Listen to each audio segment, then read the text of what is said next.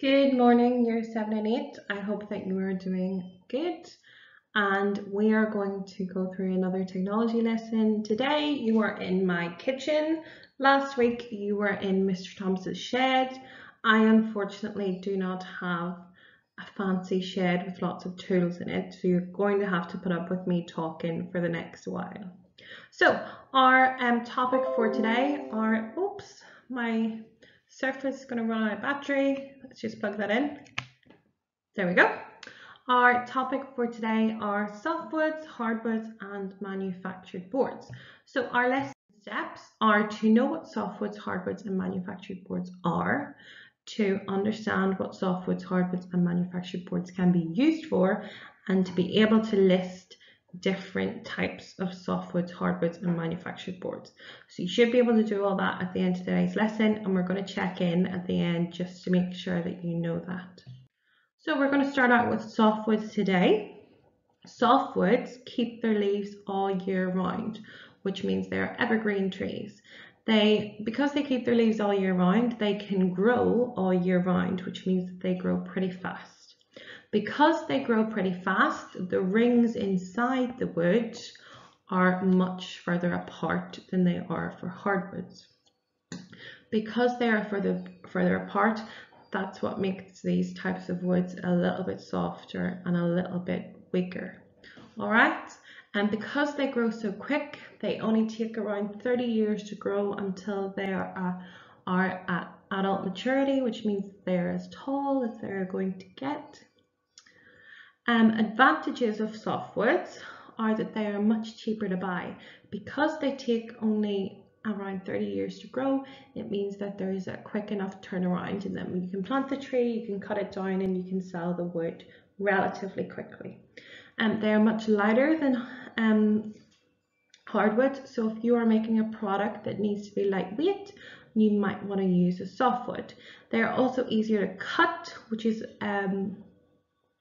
good for us in school. They are easy to cut, they are easy to shape, and they are easy for us to mold into a product that we want. Disadvantages are that they're not as strong, which means they don't support as much weight as a hardwood. They are not as hard. Now, hard means that they are resistant to scratches and dents, okay? So we're talking about the surface of something when we say how hard it is. So softwoods are relatively easy to mark. I remember when I was younger, I wrote a number on a page and I was leaning on my mum's pine furniture, and I got in lots of trouble because what I wrote on the page got marked into the wood. All right, so you need to be careful, don't get in trouble at home for doing that. And they're also more prone to warping, so that means that when something changes shape. So for example, if you had a plank of wood sitting in your garden that was a softwood, and you had a plank of wood sitting in your garden that was a hardwood, the softwood would change shape with the weather and wriggle up quicker than the hardwood. An example of where softwoods might be used are furniture inside your house. So like I said, I ruined my mum's pine furniture by writing on it, so that pine is a type of softwood. There's also cedar and fir. They're examples of softwood that you might want to take note of. So now we're looking at hardwoods. Hardwoods lose their leaves in the winter, which means that they only grow for part of the year, not all of the year. Because they only grow for a part of the year, it means that they grow much slower. So they'll get taller and they'll reach maturity a lot slower than softwoods. A hardwood could take hundreds of years to grow to its full size, and a softwood will only take around 30 years to grow until it's reached maturity. Because they grow a lot slower, the rings inside the wood are closer together, and it's those rings that are closer together that actually makes it stronger and harder. So advantages of hardwoods are that they last much longer indoor and outdoor. So they are more resilient to wear and tear, they're more resilient to weather and different environments outside, so they would last a lot longer. They're also much stronger due to the rings being close together, like I said, which means that they are good for structural projects. So say, for example, you were going to make a bench for outside, you might want to use a hardwood because it will hold the weight better of someone sitting on it, and it will also last better outside. They're also harder. Remember we said harder is it resists scratches and dents. So you might want to make a table out of a hardwood because if you're writing on it, if you're eating your dinner off it, you're going to have little scratches on it. So a hardwood would resist those scratches better than a softwood. There's also disadvantages of having hardwoods. They are much more expensive because they take so long to grow and to regrow. If you were to plant a new one, they're much more expensive when you go to buy some hardwood. They are worse for the environment because sometimes when people cut down a hardwood tree, they'll replace it with a softwood tree so that it grows quicker, so that they can cut it down quicker, plant more trees. So they're a bit worse for the environment. They are harder to cut and shape, so it's actually harder to work with a hardwood. You have to put more effort into cutting it. They also wear down tools a lot faster, and they are a lot heavier than softwoods. If you were to transport softwoods and hardwoods, you could maybe fit 40 planks of hardwood on a truck, whereas you could fit 60 softwood planks on a truck. So they are heavier, which means that they're harder to export, they're more expensive to export.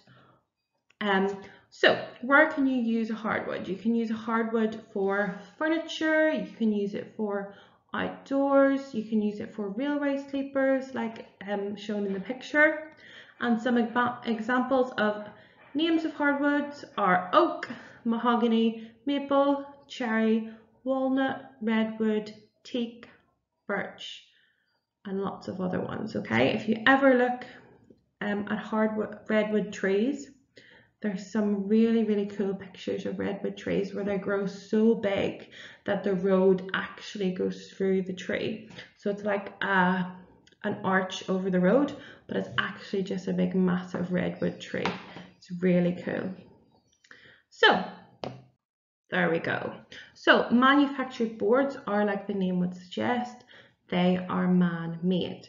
Okay, so they're made up of different types of wood, softwoods, hardwoods, and they are made into a sheet of material for a certain purpose.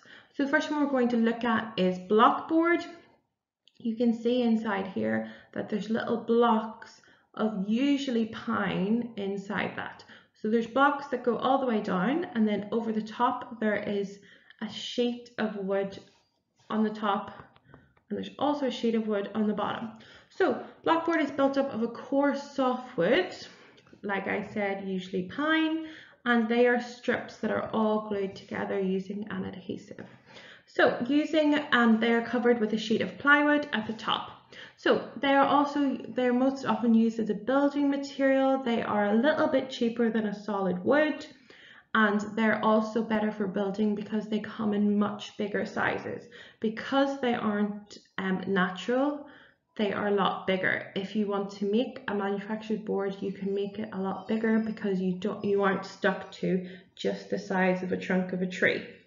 Next we have chipboard, and like it suggests, there's lots and lots of different chips of wood that are all glued together.